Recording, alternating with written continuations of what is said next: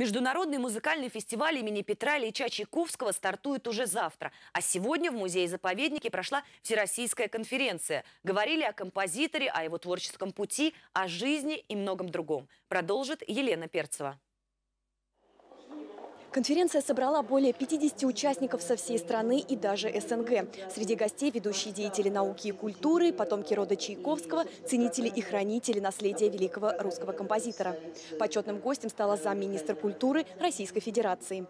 Клин – это место особое, Клин – это место знаковое. И музей, в котором мы сегодня, музей играет действительно выдающуюся роль в сохранении и популяризации наследия Чайковского. Среди выступающих на конференции была и директор Боткинского музея-усадьбы, где родился и жил первые 8 лет Петр Ильич Чайковский. Татьяна Неганова провела виртуальную экскурсию по усадьбе. Наша любимая Фаня сохранила все тетради. Она покажет их мне спустя полвека дома во Франции. Я приехала именно к ней, когда решил создать свою самую личную симфонию. В рамках Всероссийской конференции состоялась презентация полного собрания сочинений Чайковского.